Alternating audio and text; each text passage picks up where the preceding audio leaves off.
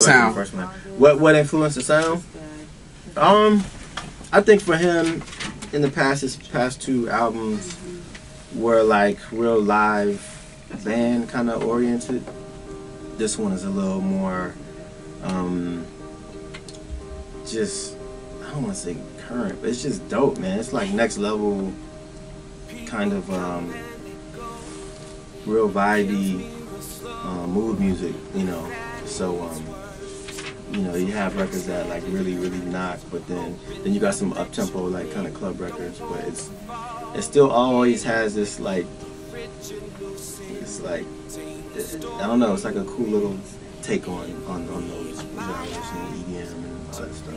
So. I listened to, once I got the first bit of tracks from Needlz, and then I got the second batch of music out from LA, and then I got a listening list. I asked like, okay, well, who am I listening to? What am I going for? And so I got Justice, I got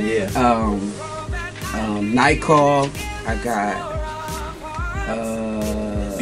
Beach House, and there's another group. What is it? 80 something 80. M80,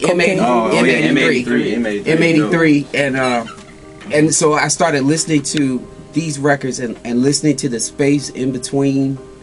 Like, everything doesn't have to have a vocal on it just because I'm a vocalist. And listen to the space in between records. That's why it took 2 years to get it done, because I did a lot of learning for the first time in a long time, because I'm used to doing stuff, you know, me being at the head of everything. I actually listened to him